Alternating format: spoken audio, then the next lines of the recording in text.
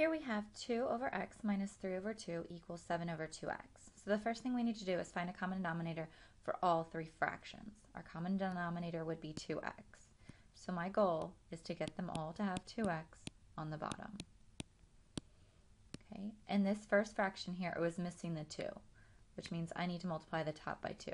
2 times 2, I get 4. This bottom here was missing an x, so I need to multiply the top by x. 3 times x, I get 3x, and this already had a 2x, so I don't have to multiply it by anything. Okay. On this side now, I'm going to combine it to make one fraction. So I'm going to get 4 minus 3x all over 2x equals 7 over 2x.